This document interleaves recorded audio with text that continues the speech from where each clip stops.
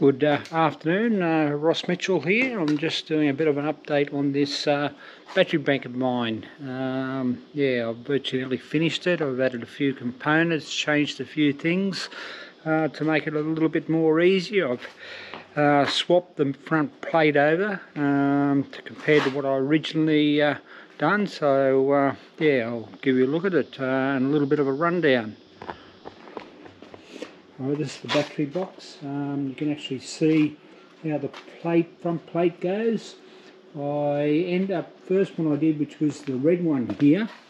You can actually see the plate is actually the other way around, which is what, of course, I had trouble with the cabling length, which is these cablings here. I'm actually able to get longer cables for each one of those, and a little an extension male female on that, and that one's supposed to be red, but I've got a longer one there, or give me half a metre of length, and that has allowed me to swap the front plate over on that. I'm actually just charging it at the moment, just a trickle charge on a couple of batteries. You can actually see the plastic that I've actually got. There's actually a security thing for like in banks and stuff like that. I've mounted it all on the plastic. I have little spaces. If you look in here, I can open it up a bit more, but just prised it in. You can actually see where I've put all the balancing cables from each set. I've actually put fuses on each. You can see they're all 5 amp fuses. Everything's 5 amp fuses. I've got these Chinese Waco connections to extend it, and what I've done here, if you look at, I'll put an inline joiner for all that cabling, so I can actually break the top away from the bottom without actually having to worry about too much.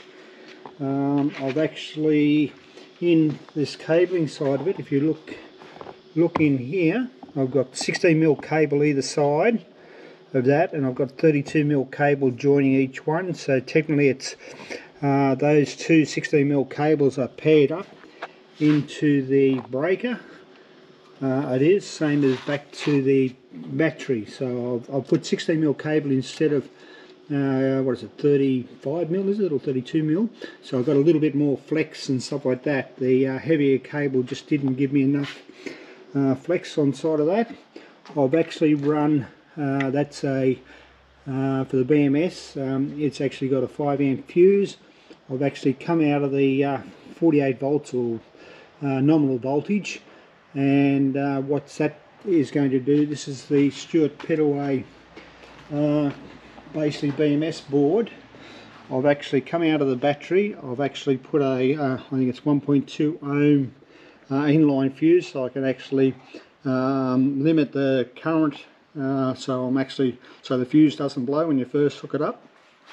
This is a little device I only picked up this morning that I got from Mouser in the US, and it'll take I think it's up to 70 or 80 volts and gives me a 5 volt output, and that 5 volt output is an isolated output, so there's no feedback or loop or anything like that.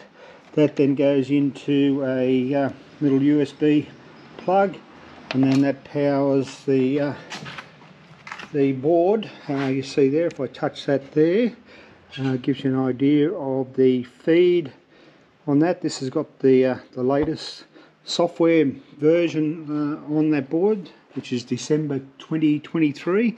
This is the Stuart's all-in-one board. It'll actually take 16 cells instead of individual boards for each individual cell. This is an all-in-one.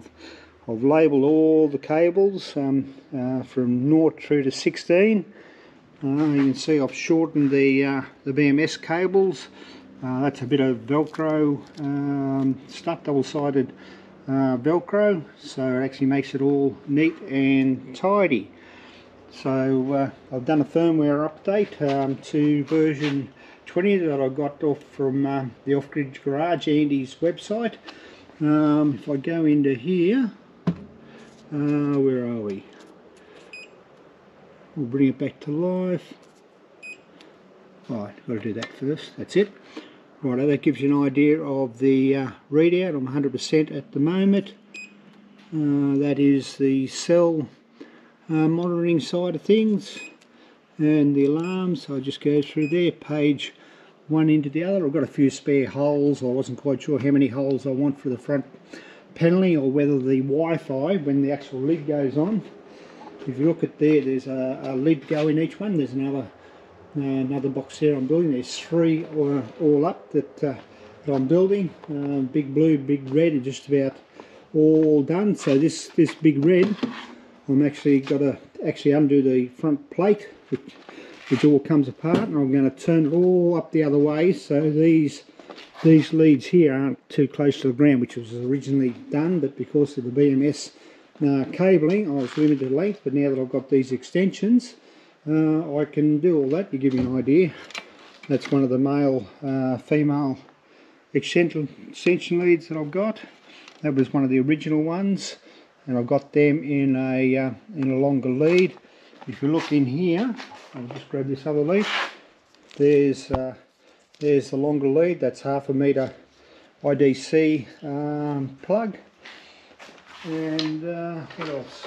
That gives you an idea of, just hang 5.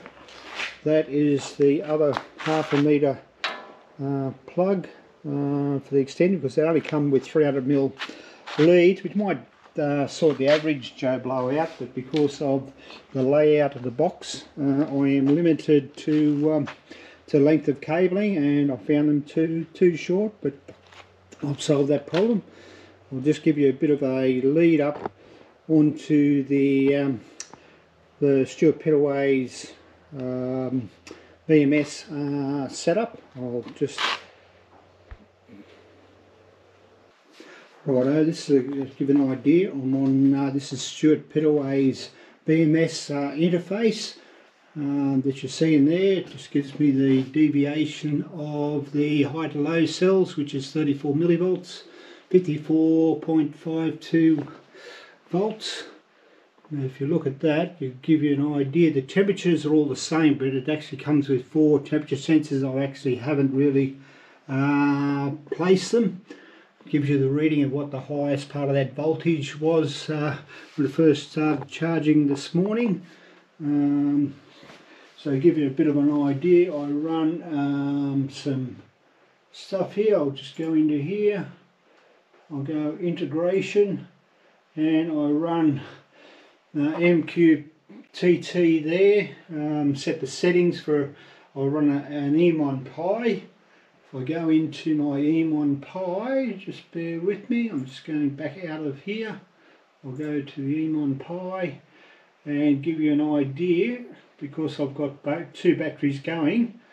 That's one more battery. That's the big red. You see there, you'll see all the voltages over on that side. Various settings give me range of voltage. 27 millivolts difference just there. Then I've got the 12 kilowatt, one's 14 and one's 12. One battery's got 280 amp hours, the other one's got 230 amp hour batteries in it. It gives me the overall voltage, the delta. And the best thing about this, I can actually go into graphs, and I can actually go and have a look at, say,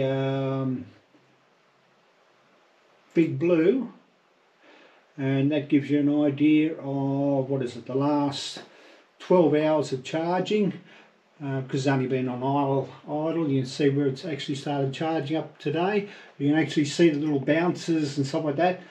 All that tells you that they're the cells that are actually going from the high cells to the low cells to bring it back into balance. You can see all the other cells are balancing quite fine. So if I go out of the Big Blue, and I'll go back to the graphs, and I'll go back to the Big Red, and that gives you an idea. The Big Red, it is coming back into balance. I've also got another one that is actually on Home Assistant. I haven't put Stuart's setup on it, but I'll give you an idea, which is the one I'm running the household at the moment. which is a 14 kilowatt battery, and that gives you an idea of the JK BMS with a bit of monitoring. You can actually see where it's gone from bulk down to float just there. What's that, about 11:30 this morning. So the best thing about monitoring is you can actually see its history. So giving all that information and able to data log it is really grand, because if you've got something going on or going wrong with it, you want to find out actually what the cell voltages are at a particular time. If you had a trip on low voltage or high voltage on a cell, or the overall bank voltage. And with Stuart Pittaway's DIY BMS, it allows me to do all that facilities through MQTT, and it's really grand. So I'm quite happy at the moment. I've got this other battery outside that I've got to change the nameplate, and I've got my Crimson battery bank that I'm about to build also, which will come out of another box. So I've got 3 boxes exactly the same. They're all portable on wheels. So there's my Crimson one. That plate's all the way around the right way, which is quite good. You can see all my little numbering bits and pieces and all the other ones. You can actually see the little wheel frames I built for underneath, makes them all portable and stuff like that. You can see where I've probably mounted 4 holes in each corner. That way, as you can see, I can wheel them around, makes them a portable type battery bank. So yeah, it's all kosher, and I'm quite happy with the end results. I will bring this this battery bank and this one here, hopefully within the next few days or by the end of the week, into another battery bank. Just give you an idea.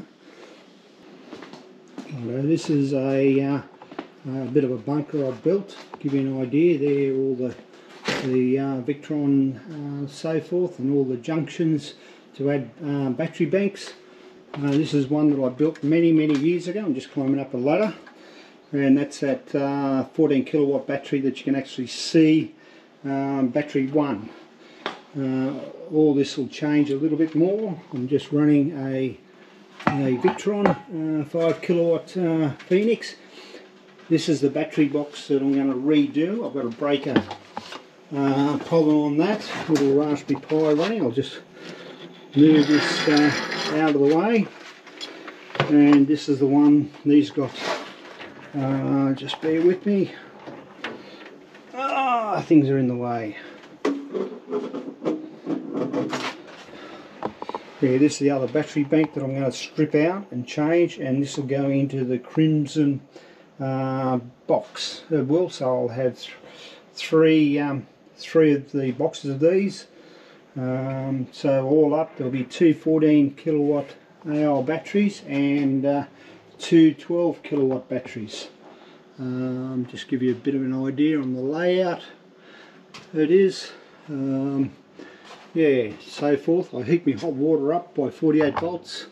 Just gives you an idea of what I'm using at the moment. 6 amps on that one, 0 amps on that. Yeah, so I've got lots more to finish with a few modifications, and the Crimson one to go along with it. So yeah, there's a little bit of an update of where I'm up to. Oh well, thanks everybody. See ya.